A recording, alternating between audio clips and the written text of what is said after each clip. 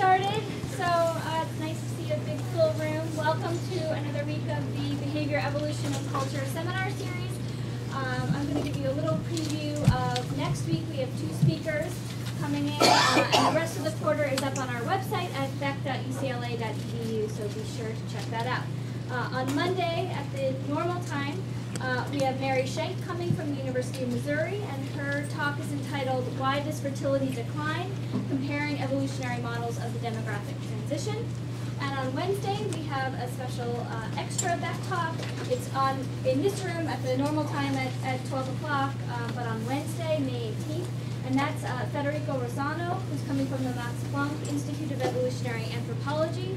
And his talk is entitled Structure and Development of Gestural Communication in Gray Apes. So be sure to join us for both of those. Today, I'm very happy to welcome Peter Nonacs. He's coming from our UCLA Department of Ecology and Evolutionary Biology, and his talk is entitled Is Kin Selection Dead? And is it time to move on in understanding the evolution of cooperation? Welcome. Thank you. As you'll see, in the spirit of the comments and the papers I'll be talking about shortly, my title is completely over the top and excessive, and the idea is sort of a pitiful attempt to draw attention to myself and so on, and it kind of looks like it worked, yeah. So, okay, so kin selection, to start out with, is not dead. Most people will agree that oftentimes individuals will do something to help other individuals that are related to them. What actually I think people are more arguing about as to what is possibly dead is this, Hamilton's rule. And so this is sort of one way of describing kin selection in a very sort of simple, straightforward way that in many cases produces something that's sort of testable. So what we have in Hamilton's rule then is that individuals ought to cooperate, individuals ought to help others if the cost to themselves is less than the benefit that the relative gets prorated by the actual relatedness value. So there's 2 ways that this rule could be dead, and I'll sort of talk about both today. One is that it's just mathematically not sufficient to explain how cooperation evolves. That it's too simple, it puts too many things together in those terms, and it just doesn't work as a mathematical explanation. And the second is that basically it may be true, it may work mathematically, but the problem is that this is not the way cooperation evolves. So it's not a major factor or force for the evolution of cooperation. There's other methods or other evolutionary forces that are more important. So those are the 2 ways I'm going to try to talk about today that we might think about kin selection being sort of past its due date. Okay, so the thing that sort of started this, or really sort of brought everything to the fore, is this paper that appeared a little under a year ago in Nature by Martin Nowak, Corinna Tarnita, and Edward O. Wilson. And it was entitled The Evolution of Eusociality, which by its title doesn't seem to be, worthy of having a room like this come and listen to about it.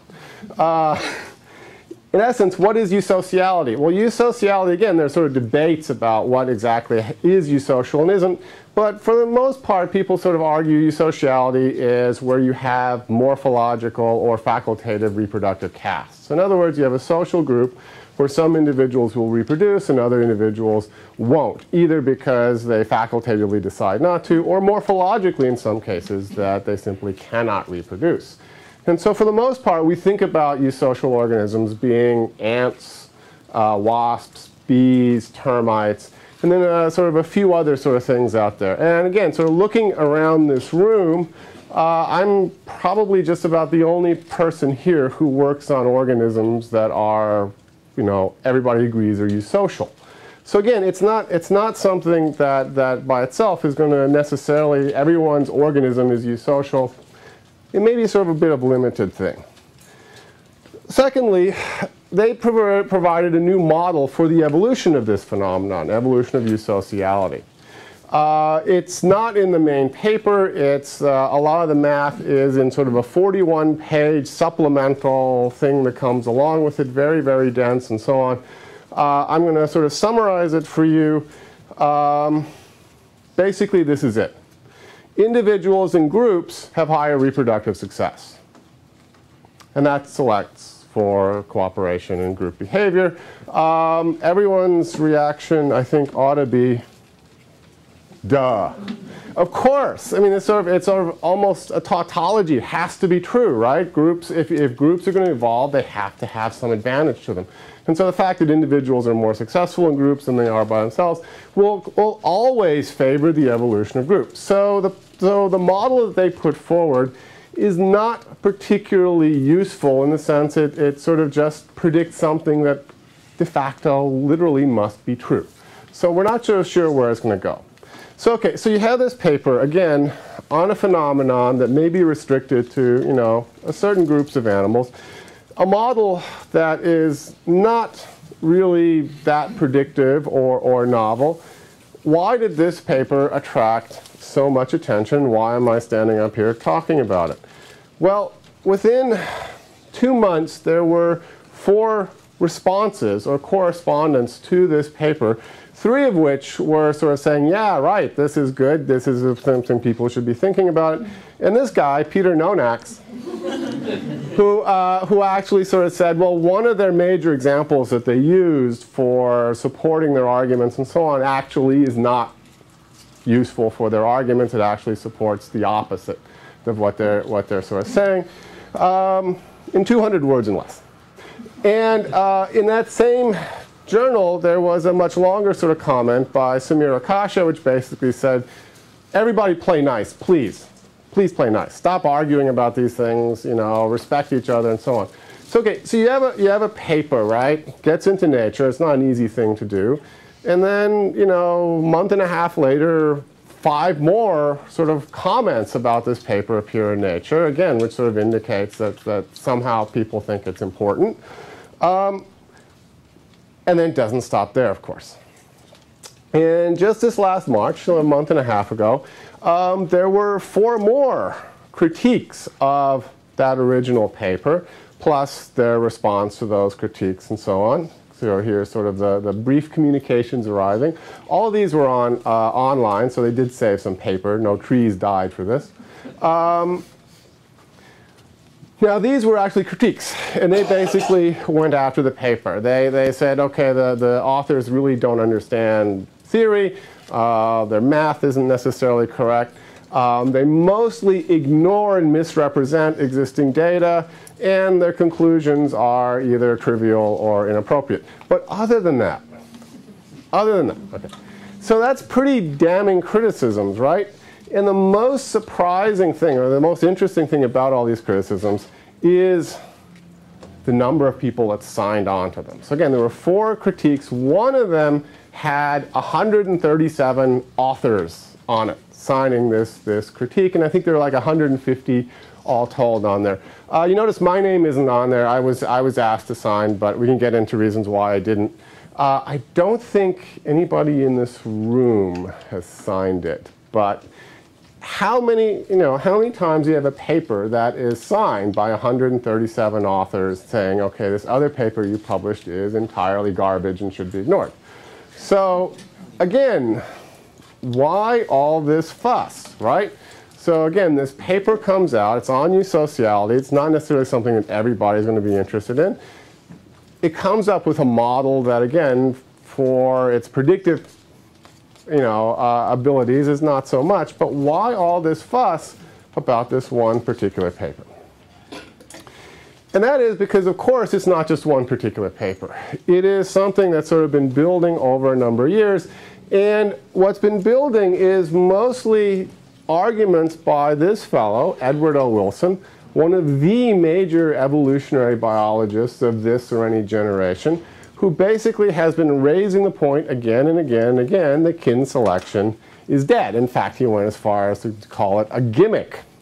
And he has done so for about 6 years in various papers of various high profile, sometimes by himself, sometimes with co-authors, most often with David Sloan Wilson of group selection fame. And so all of these papers have been leading up to this 2010 paper, coming back with, again, the same argument: kin selection is wrong, doesn't explain anything.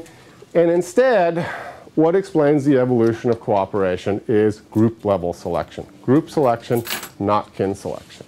So again, so what you see in the 2010 paper is Wilson raising this argument again, but now backed by some really heavyweight mathematical evolutionary modelers in Nowak and Tarnica, also raising this issue of that there's problems with kin selection models in theory. And in fact, if you go to a recent interview in the Boston Globe, Wilson is even more upfront about what he says. And so again, he's sort of saying, nothing we were finding connected with kin selection. I knew something was wrong. There was a smell to it. Okay, you ever smelled your own research? Okay. And then very definitively, right, kin selection is wrong. That's it. That's it. It's wrong, right? So as straightforward as you can possibly be, basically kin selection's out the window. And even in this paper by Nowak, Tarnica, and Wilson, there were lots of quotes in it that you don't generally find in sort of scientific papers. And so again, the paper was not so much promoting, say, a new model. I think the new model, again, is fairly boring and unpredictive. But what they were doing is they were going after the existing paradigm, the existing model of kin selection of Hamilton's rule. And basically, you find quotes like this within the paper and that 41-page supplemental. This paper is directed at empiricists that still try to test classical Hamilton's rule and at theoreticians who try to artificially interpret every result as classical Hamilton's rule. So anyway, saying is, don't be an idiot. Quit doing this. You know, let this on. When the data do not fit, elaborations of inclusive fitness can be constructed that make them fit. The results of the elaborations are a Ptolemaic theory constructed of epicycles to keep relatedness at the center of evolving social systems. Now, I mean, how many people of you have published papers where you accuse your critics of basically believing that, you know, that the Earth is at the center of the universe? That's what they're sort of doing, again, is that the fact that kin selection is no more valid, is no more useful than what we used to believe about where the Earth was positioned. And again, so the epicycles of inclusive fitness calculations are not needed, given that we can formulate precise descriptions of how natural selection acts. So again, they're basically being very dismissive about people that sort of believe in kin selection. And the one comment that I think really, really, really ticked everybody off was this. The production of inclusive fitness theory must be considered meager. So in other words, all you hundreds of people who've been out there testing Hamilton's rule, looking at inclusive fitness, all the thousands of papers that have come out on it, none of it's really tested or showed anything. This is really sort of a rhetorical sharp stick in the eye for a lot of people, right? So you can sort of see why people got upset. And so naturally, when you go again and you go online and see what people are saying, there's a lot of response to this. So Stuart West basically talks about his letter that he was one of the signers on. Again, our letter is in the hope that we'll keep non-specialists from wasting time on it. In other words, if you haven't read the Nowak et al. Paper, don't. I think it's so wrong that I don't think it will have any effect on what people in the field are doing. So if you do read it and you think that there's something in there, you're an idiot. Okay. Jerry Coyne, an evolutionary biologist at Chicago, runs a very, very interesting blog. It's called Why Evolution is True. Lots of sort of spirited discussion there. What does he say? It's simply two guys and a woman deeply misunderstanding evolution and trying to parlay this misunderstanding into fame. Right? And then secondly, Wilson and his colleagues have been making the same arguments for several years, and they've already been answered. But like creationists, these guys go on making the same fallacious claims. So okay, you're going to call me a Ptolemaic, you know, flat earther. I'm going to call you a creationist. You know, we're going to get back at you. And then, of course, we can't leave off the Dark Lord of the gene himself, Richard Dawkins, who comes and says, you know, Edward Wilson was misunderstanding kin selection as far back as sociobiology. So for 30 years, he doesn't understand anything, you know. And he voiced an opinion that he puts into print that I think I've heard again and again and again over sort of drinks and so on. It's almost universally regarded as a disgrace that Nature published this paper. And I think the second part is very, very true. The reason they published it was the eminence of Wilson and Nowak, not the quality of the paper. So I don't think this paper would have ever gotten into Nature had it not been authored by Wilson and Nowak, who have, shall we say, a bit of a reputation. Okay, so people are slamming back at them. Now, Martin Nowak, not a shrinking violet himself, basically comes back and says, okay, what's all this criticism about? Well, you know, it's these people clinging to this, what's obviously now an obsolete theory. And brings back the old epicycles again, you know. It's clearly they're just sort of constructing more epicycles to sort of try and rationalize away what I'm saying. And again, there's a grain of truth to this. I don't think that all those 150 people that signed those papers necessarily went through line by line that 41-page, very dense sort of supplemental material. And so I think Nowak is right. They don't really know what they're arguing against. The critics don't understand the math. And moreover, and this is sort of an important point to come back to, they don't realize that the math is the most important part of this paper. And then what he says is now they're not only believing in epicycles, but they're alchemists. It's like alchemy, you know, what they believe in terms of kin selection. And then this is what I emphasize here, and I'll try to make a point as to why I do it. There is no other theory than math. Mathematics is the only theory. So if you have an idea of how the world works, if you don't have the math for it, it's not worth anything. And if you have the math for it, then maybe you don't even need to look at the world. The math is enough. Okay, so where are we now? So literally, it's kind of depressing if you actually believe what they say. I think the giants of modern evolutionary biology are all sort of really dimwits who, you know, believe all these falsities that are obviously wrong, right?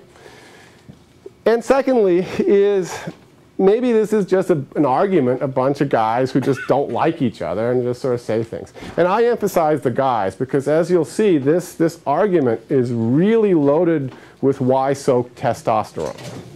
So, you know, Y chromosomes are really involved in this more so than anything else. But I think, and I'll get to it, I think there is actually sort of a real issue here. So this is sort of the end of the fun part. I'm not going to put up any more quotes. Now I'm sort of actually going to try to get into what they're arguing about. And like I say, I think there's two things. One is, does the math of the Hamilton's rule work? And secondly, does it actually describe what we see out there? So let's get into the math of it. And we'll talk about Nowak versus West. So I just have sort of the protagonists there. And what they're really talking about is something that's called Price's equation. And Price's equation is a really very nice, intuitive way of looking at selection in terms of kin groups and so on from a population genetic standpoint. And basically the argument that they're having is whether or not Price's rule or Price's equation is a general rule. So in other words, this is something that applies very widely in nature, or is it something that's really a special case where you have to make lots of constraining assumptions and it's unlikely to apply to most of what's going on in the world. So what is Price's equation? Well, it's this. You're basically looking at the increase of a trait. Could be, again, for sociality, for helping. The change in that gene frequency. And that change in gene frequency is going to be determined by two factors. The change that happens due to selection across groups, and the change due to selection that's going on within groups. So you can sort of divide up the selection that's happening for a particular allele into those two different sort of compartments. And it turns out that these compartments sort of fit reasonably well to what we think about as Hamilton's rule. Here's your R value, your relatedness. Here's the benefit you provide to others, and there's the cost that the altruist incurs to itself. And with a little bit of rearranging, again, you can basically draw out Hamilton's rule, RB minus C greater than 0. And so if this is true, then that trait for cooperation, for helping, is positively selected and it should increase in the population. If it's not true, it's selected against, it should disappear from the population. And so nobody has any sort of argument with this. You can do the math and you can draw out this equation. And so what the people like West are arguing is that since Hamilton's rule is analogous to population genetics model, it doesn't matter which way you do it. It doesn't matter if you use Hamilton's rule or population genetics. They're just two different methods of getting to the same answer. And if this one is easier and more appropriate, why not use this? The argument that Nowak would make is that this is fine, but the problem lies in with a lot of the assumptions that you get here in getting Price's equation in the first place. That it assumes many different things about the populations and how selection operates and the effect of individual mutations and onwards. And that when you put all this together, Price's equation is a very, very special case.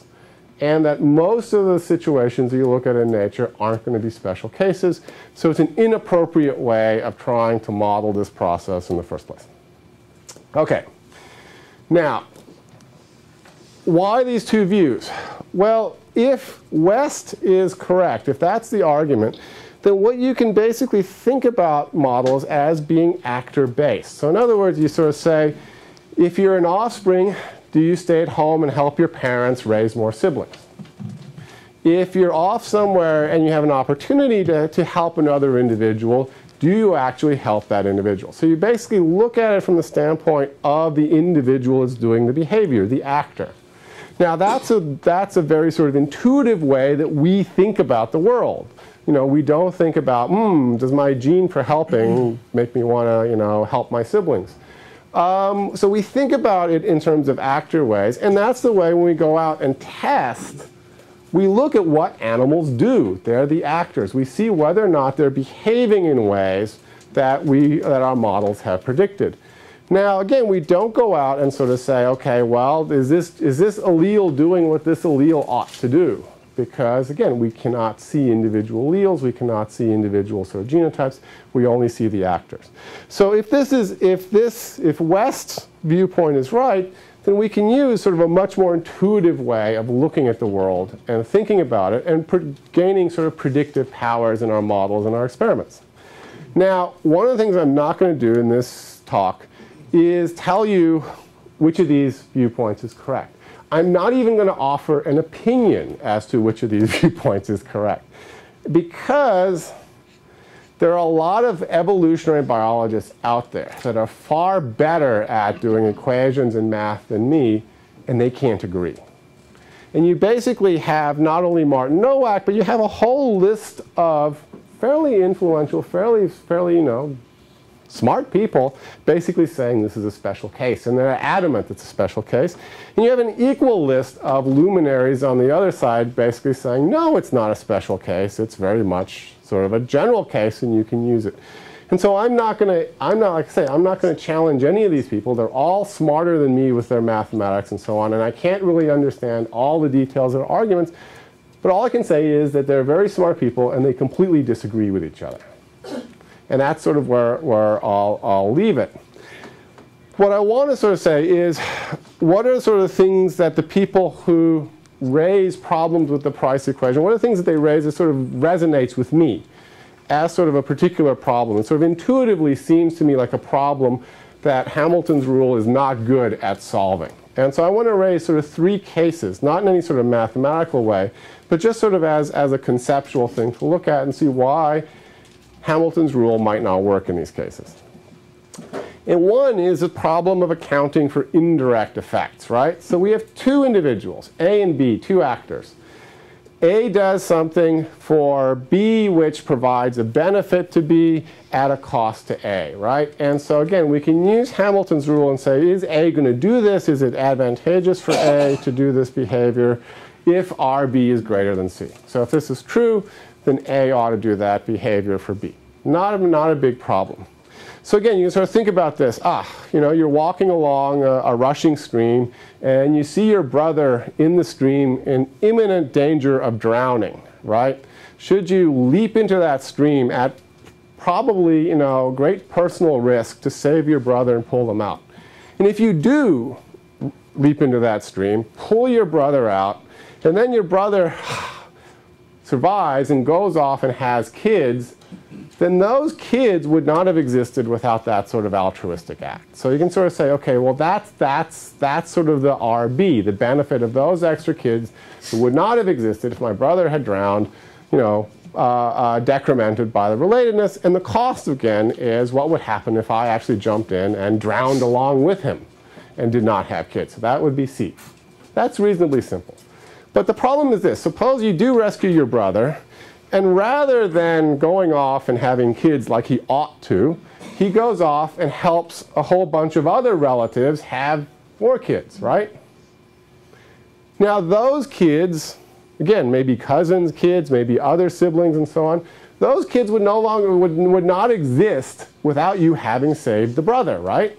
So again, do they then tie into your inclusive fitness? Because it's sort of, even though it's sort of a couple of steps down the road, it's something that would not have actually happened without you acting. And so there, it's not so clear what the benefit is. It's a bit of a problem. It becomes more of a problem when you have these sort of cascading indirect effects going on. Second thing, again, that people raise that sort of strikes me as intuitively sort of a problem for some of this is, again, suppose we have sort of this interaction with A and B.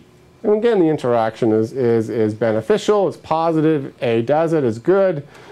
But they're sort of embedded in a group that, again, contains other related individuals.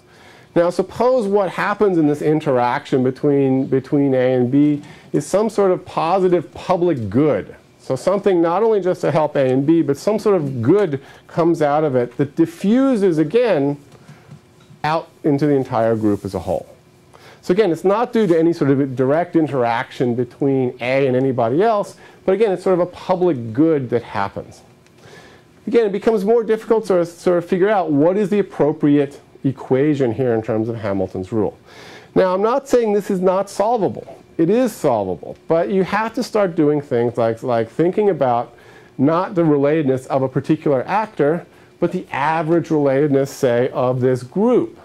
So where this benefit goes out to. And you have to sort of think about the relatedness of this group as opposed to the relatedness of a bunch of random individuals that might be out in the population and so on. So how much more related is this group than some, again, random collection of individuals that may share this public good? Now again, that's not to say that you can't figure this out and that you can't sort of figure out whether or not this gets selected.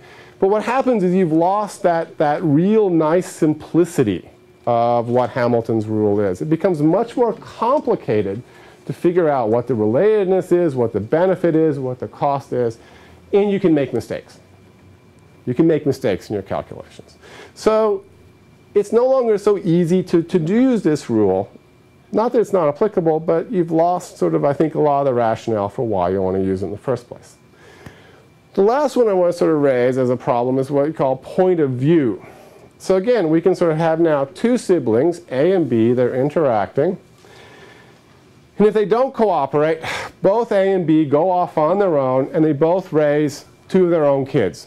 Sort of here, A prime and B prime, right? So no cooperation, everybody goes off, everybody has two kids. If they cooperate, then what happens in this example is B will give up all B's reproduction to help A. And so A will now have 5 kids instead of 2. B will have no kids instead of 2. And so you can ask, should B cooperate with A? Does it make sense? Even if they're full siblings, should they cooperate? And the answer, again, from Hamilton's rule is very simple. The answer is no. Because 2 of your own kids are worth more than 3 nieces and nephews. Again, that sort of falls just plain as day out of the RB minus C. 2 of your own kids are always worth more than 3 nephews and nieces. Fine. B should not cooperate. But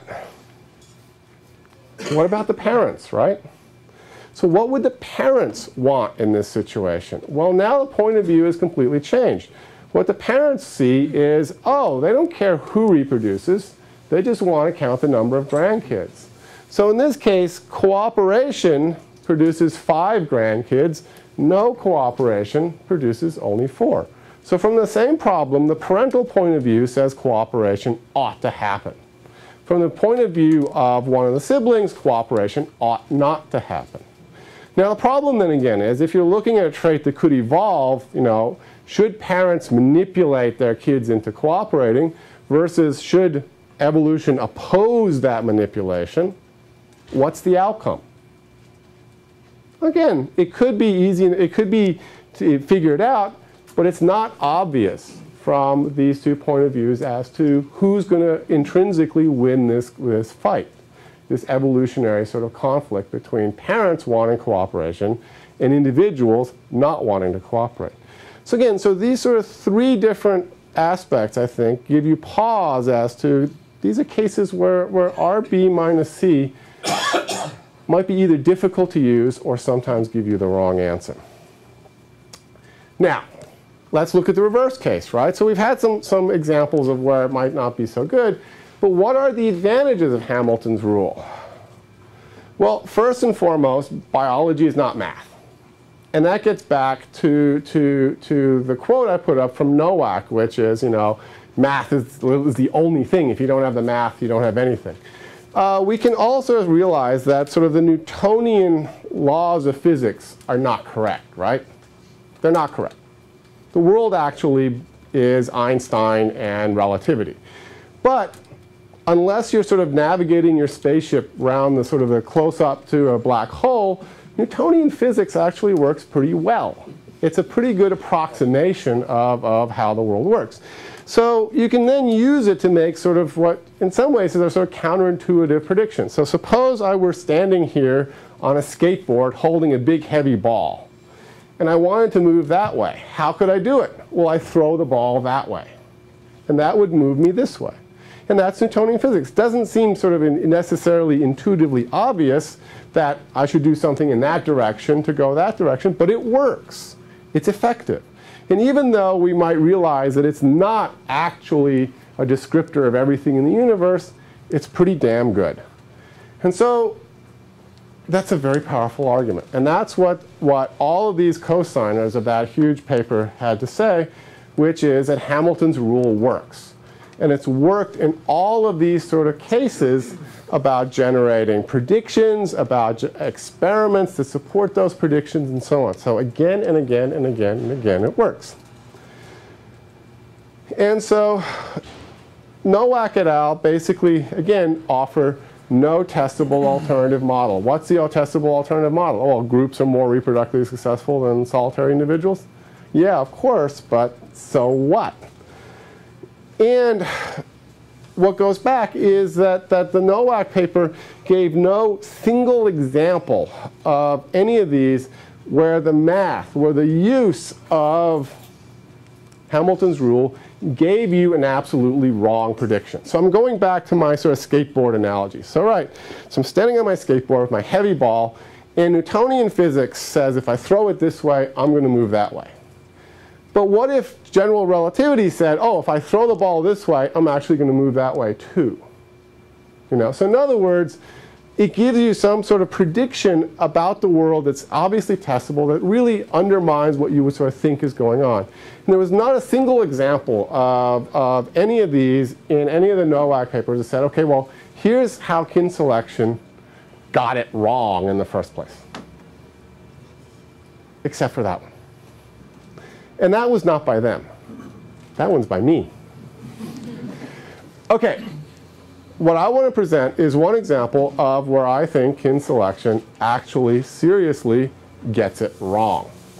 And that's what's called the evolution of eusociality, or what's called the monogamy hypothesis. And again, it starts with a very simple actor-based logic, right? What is the benefit of making an offspring? That offspring is going to be related to you, if you're a nice diploid organism, by 0.5. What is the benefit of helping your parents make a full sibling? Again, if you're a nice diploid organism, the benefit is going to be 0.5. You're equally related to your offspring as you are to your full sibling. So if you play around with Hamilton's rule, basically you get R greater than C divided by B for both of them being identical. So in other words, any little bit of increased benefit or reduced cost for helping siblings is going to favor you giving up your own reproduction to help siblings. And if they're not full siblings, right, so if you only share one of the parents, then the R value drops by 1/2. And suddenly you see that you really have to be much more beneficial for half siblings, or they have to be much less costly for you to favor helping half siblings over full siblings. And so this is the argument for what's called the monogamy hypothesis, is that there's a whole panoply of species out there. Some of them are monogamous, some of them are polygamous. Now they don't evolve monogamy to be social, but they evolve it for other reasons. But the argument then is that those that happen to be monogamous are going to be much more likely to eventually evolve sociality. Sociality is going to be easier to evolve in those species because of this Hamilton's rule, actor-based kind of thing. Very obvious, right? Should always help full siblings more than half siblings. This is the way it goes. And in fact, there's some really cool data out there. This is with Hymenoptera by Hughes et al. And the title says it all. Ancestral monogamy shows kin selection is the key to the evolution of eusociality. Again, if you go back and you look at all of those Hymenopteran species and do a phylogenetic analysis, the most likely state for the way back when solitary ancestor is that it was monogamous. So it supports the monogamy hypothesis. And about a year ago, Cornwallis et al. Published sort of a very similar analysis of cooperative breeding in birds. And even though I mislabeled, it's not actually monogamy, it should say lower promiscuity or less promiscuity up here. Again, they found the same pattern, that the putative ancestor of all these cooperative species was probably not mating that often with that many males. So again, I mean, you can obviously trust this data more because it's in a circle. Okay, so you have two phylogenetic analyses here, again, that sort of come up with exactly what the monogamy hypothesis predicts. So I was thinking about this and sort of said, okay, well, if we then believe this, or if we have problems with the Nowak et al. Model, if Nowak et al. is correct, then basically if we do sort of a population genetics kind of model, if we sort of say, instead of an actor-based, should I help full siblings versus my own offspring, if we sort of have, again, sort of this idea of a helping gene, a helping allele, would this helping allele actually spread through the population faster if that population behaved monogamously versus if that population had multiple mating, polygamy, and so on? So in other words, would we get a different result from this actor-based model than we got from we'll get from this gene-based model? Now, why would I even think that we would get a different result? This diagram.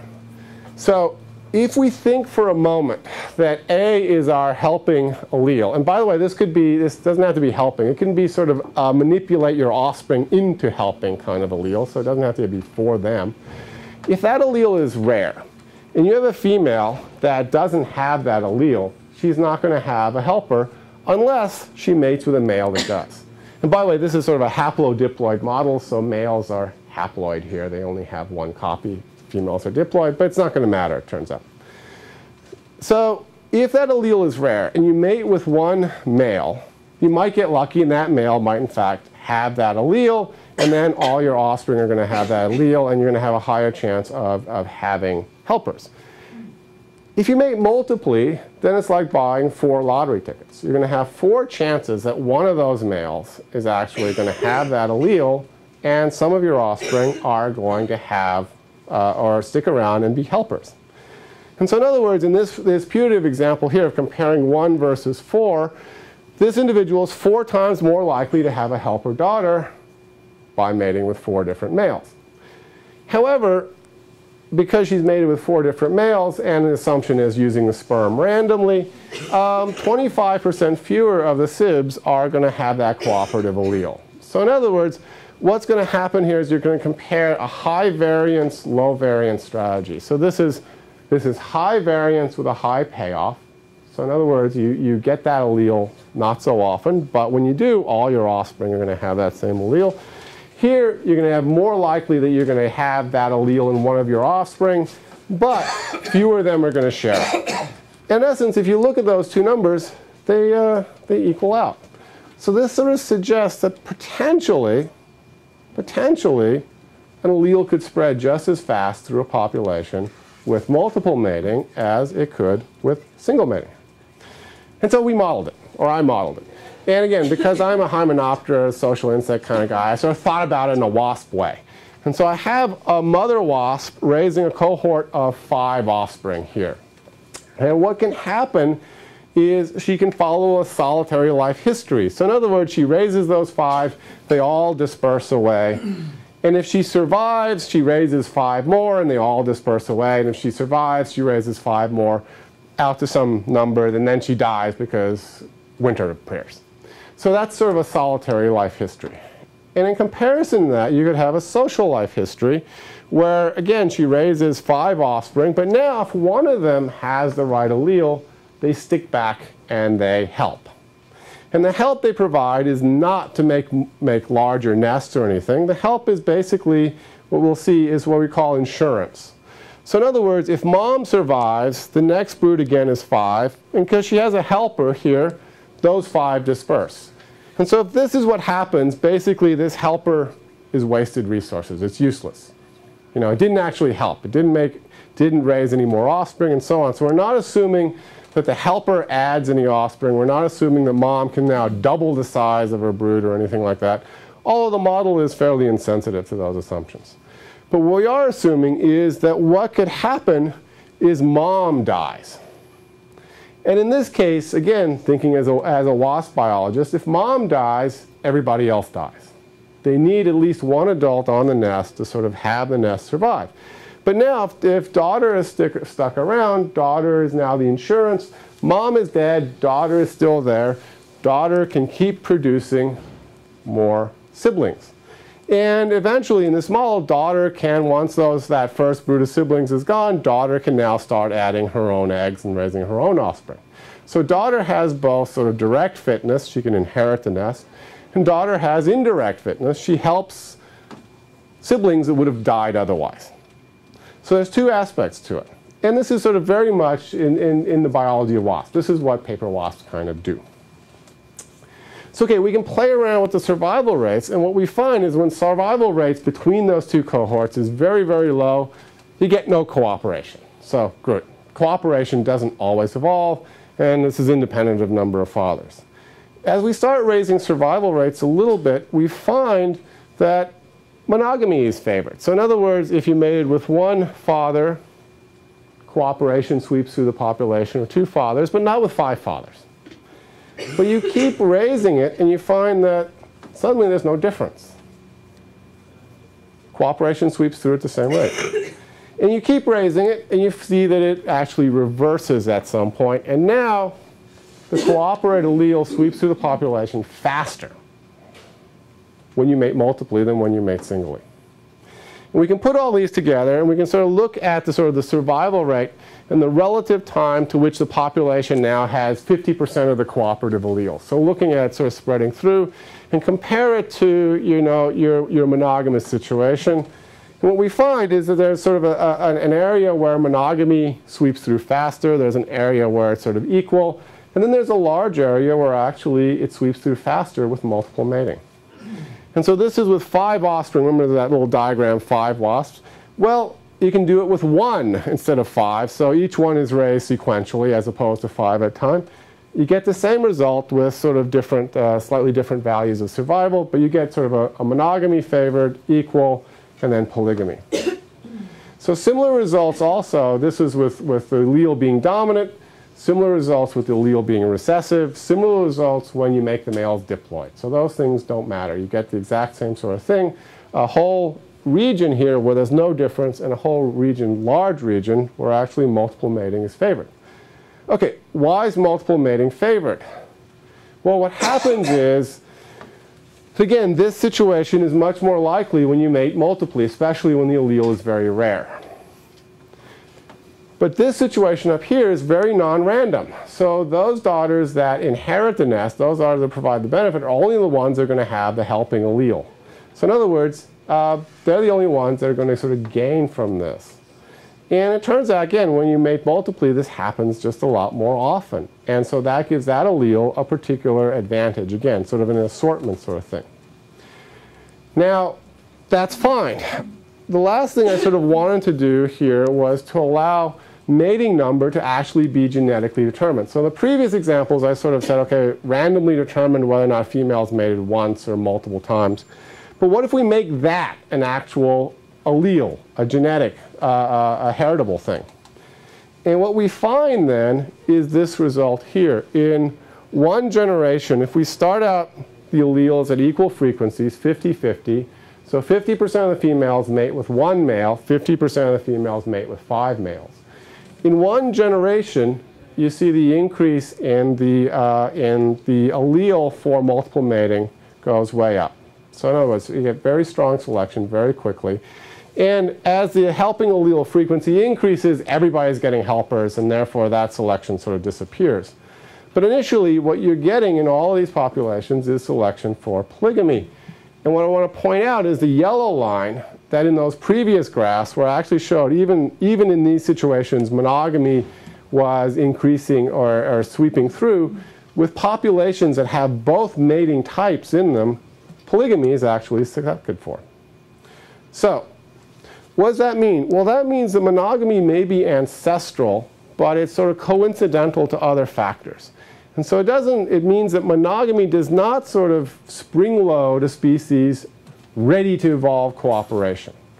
That my model suggests that there's sort of really, that your mating strategy is, in a large sense, irrelevant to whether or not cooperation is going to evolve or not. So you cannot use this relationship as prima facie evidence for kin selection. It's there. I'm not going to argue about the phylogeny. Other people argue about the phylogeny, but not me. But simply that's a correlation. It is not necessarily, you cannot infer causation from that correlation. Okay, go back to this model again. Does that mean that Wilson is correct? That in fact, cooperation doesn't matter at all, for this? Well, one of the nice things that you can do with models that you can't do with real animals is you can do experiments that are totally impossible. So what I can do in this example here is, this is what I talked about before. So even if this individual is taking care of a lot of half-sibs, this relatedness here is still greater than 0. In other words, it's still taking care of some number of relatives. Even though they might not be full sibs, it's still taking care of relatives.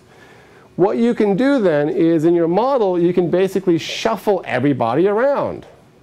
And so in other words, the helpers drift. And they don't help the nest necessarily they're born on. They help some nest randomly in the population. That makes their relatedness on average to the individuals they're helping at a population level 0. So they're not gaining anything in terms of indirect fitness. They're only going to gain from direct fitness in terms of, again, of being able to inherit the nest. When you do this, lo and behold, can't get cooperation to evolve. Doesn't matter the survival rate, doesn't matter the number of fathers, cooperation doesn't evolve with direct fitness only. You need kinship, some manner of kinship. You're either going to be taking care of half-sibs, full sibs, whatever, but you need kinship for cooperation to actually have evolved. So the model then says, okay, kinship actually does matter, but not necessarily high levels of relatedness or low relatives relatedness. And it also then says that Nowak et al. May be right. So this simple actor-based monogamy hypothesis may not hold up when you look at it from sort of a population genetics allele-based model. You get different results. Now the question then again is, even though I showed that kinship matters, that doesn't necessarily mean that it matters more than this group structure that I have in my model. So is Wilson correct? Does selection across the group level drive the evolution of cooperation more so than selection within? And that, at long last, brings me to the second axis of my talk, which is that whether or not you believe in this idea that Hamilton's rule is effective or not in terms of describing cooperation. That doesn't mean that it's actually determining cooperation. So what Wilson is more or less saying is that what you're seeing cooperation is happening across groups and not within groups. And again, the alternative view, our Dark Lord Dawkins again, says that basically it's happening only within groups, not across groups. Now this, again, has really upset a lot of people because they view it as sort of a rechewing of this old group selection argument between Wynne Edwards and George Williams that everyone sort of thought was settled, done with, and so on. And they're really mad at Wilson because they view him as trying to resurrect this fallacious old argument. And for clarity, I was a postdoc in Wilson's lab for several years. So I do know the man. And I do know that he's a great naturalist, but he's not a great sort of theoretical mathematical biologist. So I have to say that Wilson's argument for how a cross-group selection works is total crap. Hope he doesn't download this. Okay. But this is how we think about cooperation evolving by classic kin selection, right? So we have a solitary population. What happens is these individuals that I've sort of color-coded as being all sort of similar have high genetic similarity. They like each other because they have high genetic similarity. They come into a nice social group. They all help each other because they're highly related. And you eventually get this elaboration of a large, effective eusocial group. That's kind of a cartoon version of classical kin selection. Here's what Wilson is proposing. Solitary population.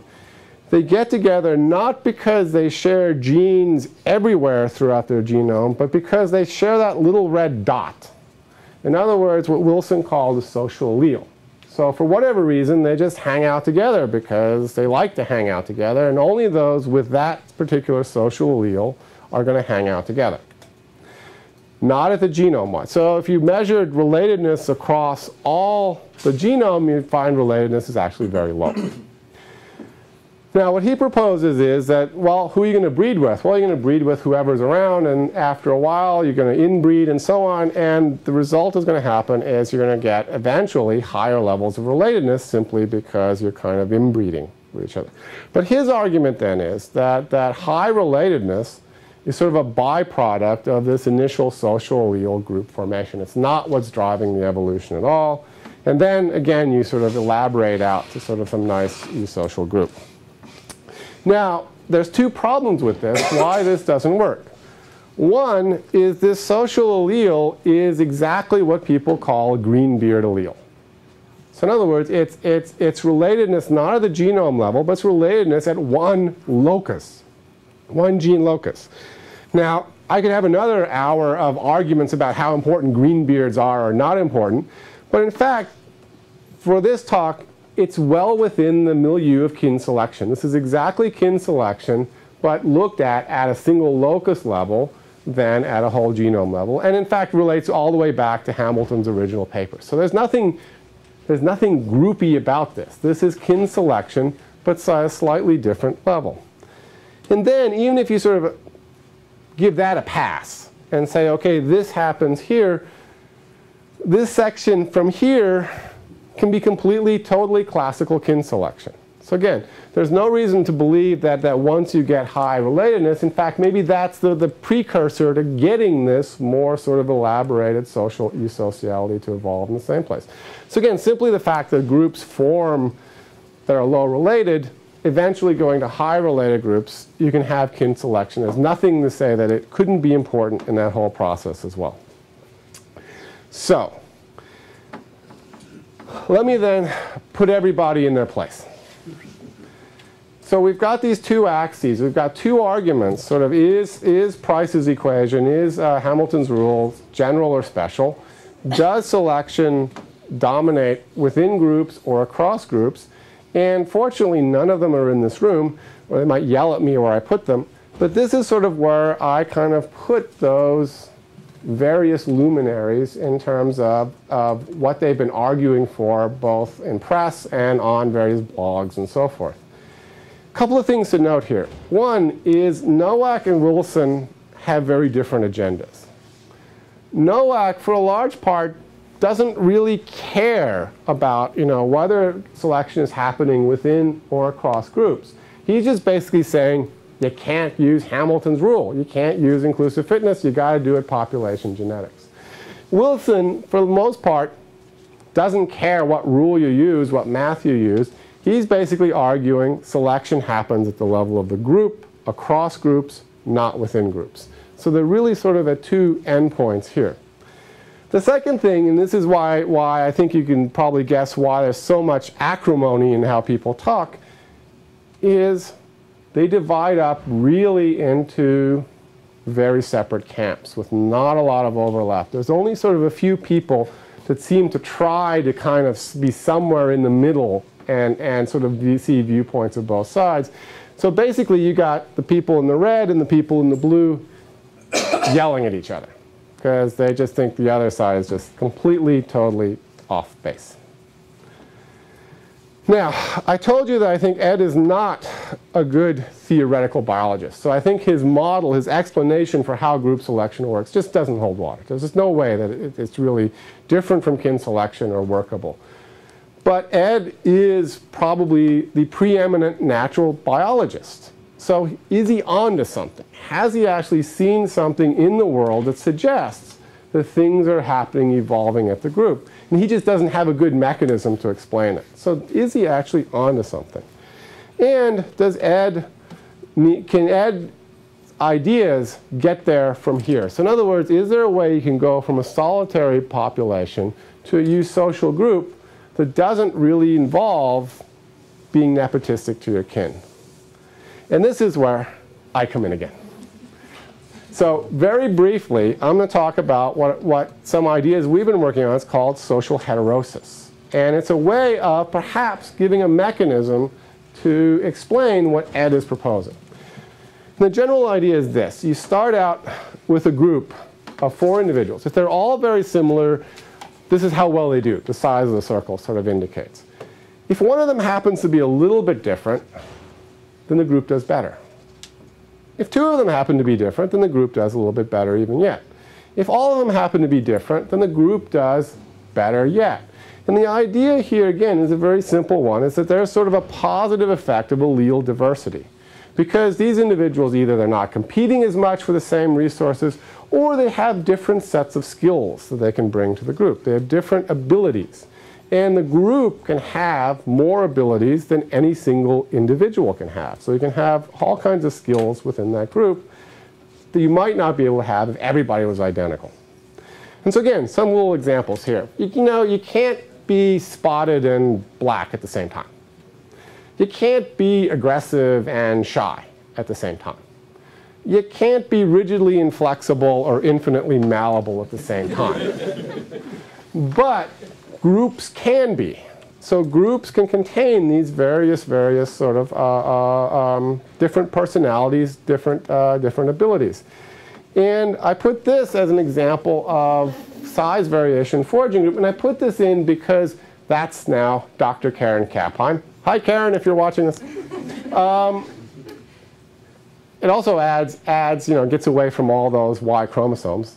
So this is work that she and I have basically been working in, so I have to give her equal credit to whatever I'm going to say next here. And so again, you have this increasing positive effects of allele diversity, but how do you actually get selection to maintain this diversity in social behavior? And there's a big theoretical problem here.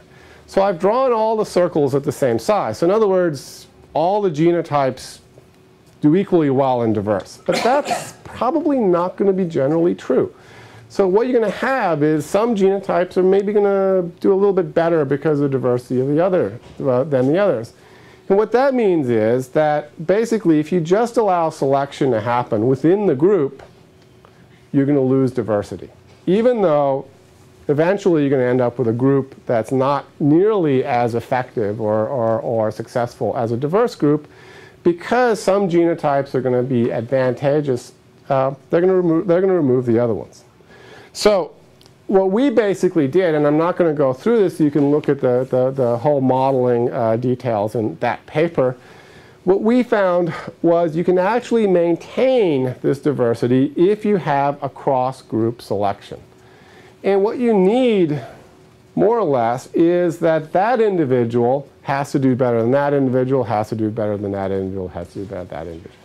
So if the fitness of this individual in this diverse group is higher than this individual in this less diverse group, and this is higher than that, and that is higher than that, mathematically it becomes possible with this across-group selection to maintain all 4 of those alleles, or even more alleles if you want. So in other words, this sort of a cross-group advantage maintains allele diversity very nicely indeed, but you have to have a cross-group selection.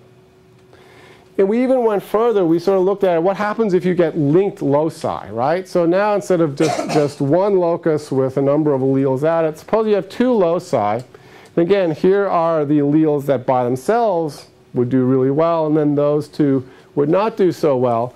But if they're in a group together, again, the group with all of those loci in it does better than groups with reduced diversity.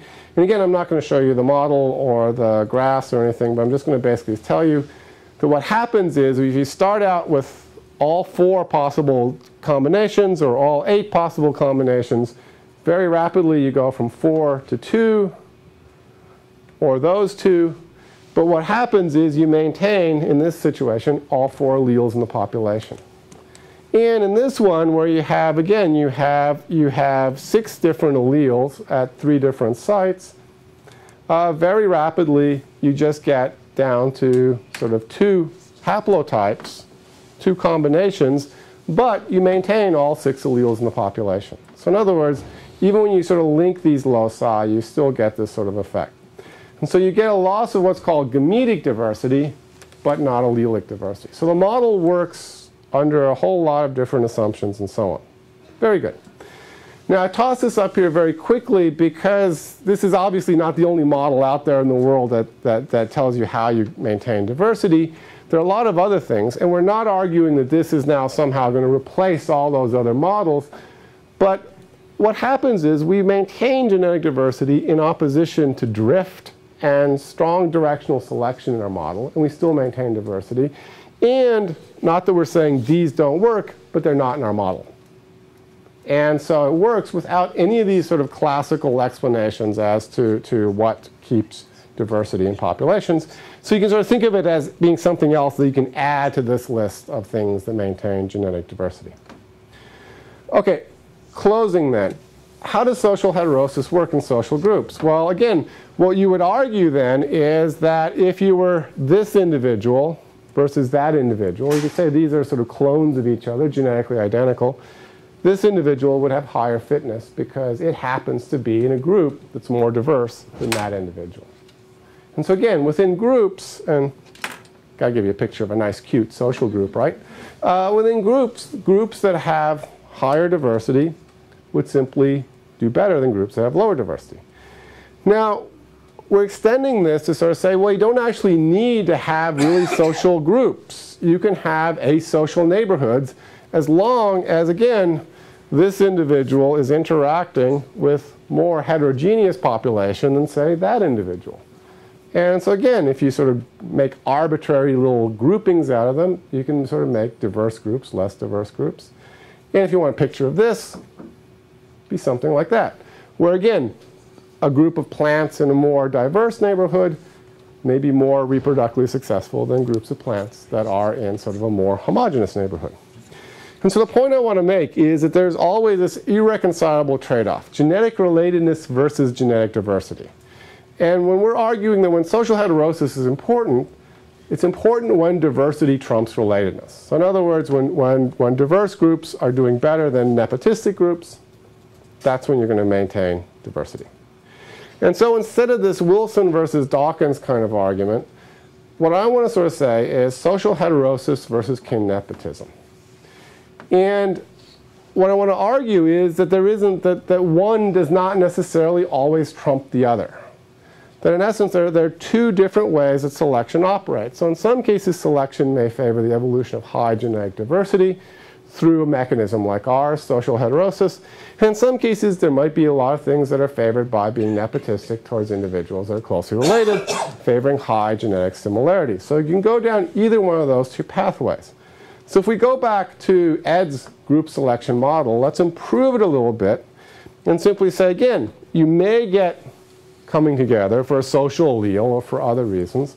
But what I'm proposing is that there are two pathways to eusociality. One is our classic sort of higher relatedness, kin nepotism pathway. And the other is to continually sort of add this sort of diversity element to it, making the group the working better unit. And to close, two examples of social heterosis, perhaps. One is back to this nice little phylogeny of the Hymenoptera. Remember, monogamy is the ancestral state. But the thing that strikes me about this phylogeny is the following, is how often within this phylogeny multiple mating has evolved. It's evolved 22 times independently within this phylogeny. So something is selecting for low diversity. And the final example, again, you might sort of think about for an audience like this, is human personalities. Why are we all different? Why are we not alike? Why are we behave in different ways? Well, again, you can sort of think about that you have a group where everybody is the same because they're genetically very similar, right? There are advantages to this, you know, fewer arguments, you know, same sets of interests, and so on.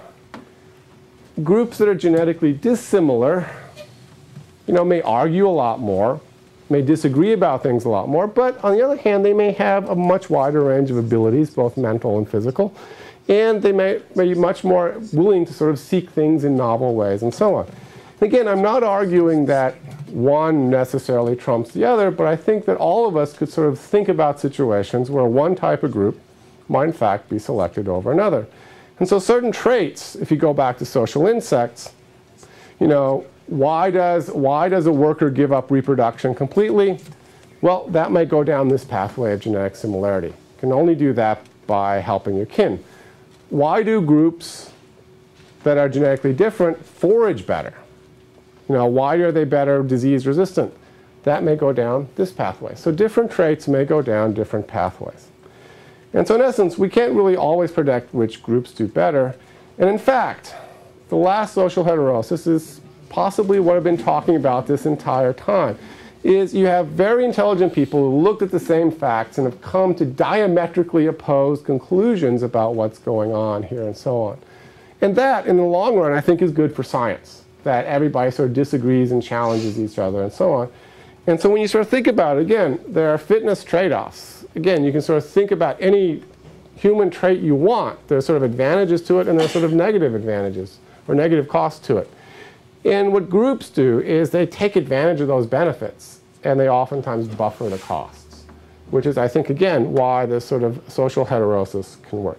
And at that point, I sort of run on too much, and I want to leave it with this then, that, yeah, I think kin selection is still alive and well, but so is genetic diversity. And I think we sort of have to think about both of them in our times. So thank you for paying attention to this. And I'm glad to take any questions.